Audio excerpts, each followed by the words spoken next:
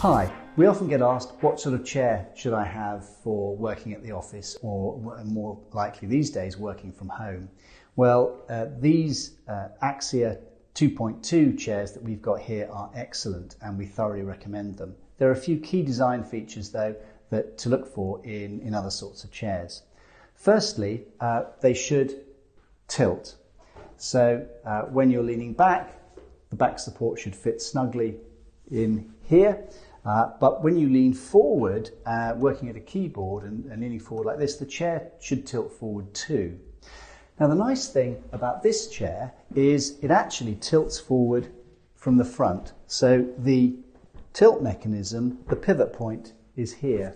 Whereas a lot of chairs, actually the pivot point is at the back, and that's all wrong. It doesn't feel natural and it pushes the back support into your back a little bit unnaturally. The other thing that's key and is often missed by many chair manufacturers is the squab itself is flat.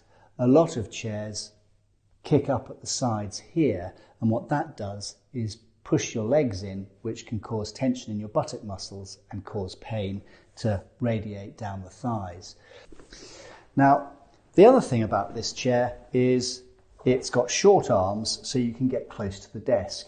If the arms stick out too far, you can't get close to the desk, and then you have to bend forward to reach, and that causes a problem in your back and neck.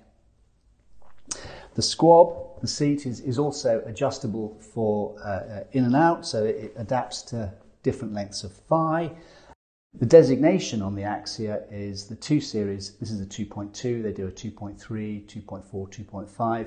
All that means is a higher back support. And for those, for some of them, you can get a neck rest too, if that's what you're looking for. The retail price on these is about £675 plus VAT, so it's a lot to pay for a chair, but they are really durable. They come in different colours as well, so it can fit in with a home decor much more easily. But it's also worth looking out for them on eBay, because often they come up, especially as lots of places are getting rid of their office chairs because no one's working in an office so much anymore. I hope that helps. If you've got any questions, then do get in touch and be happy to help.